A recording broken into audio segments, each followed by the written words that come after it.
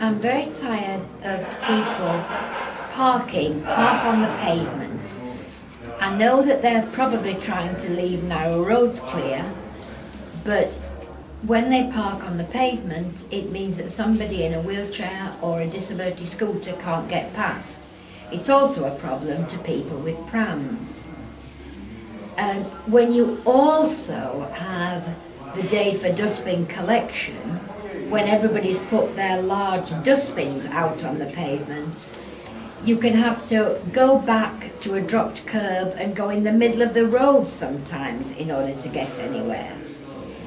And I think it's time that both the people putting their bins out and drivers realise that they're not the only people who have to live or get around in Whitby.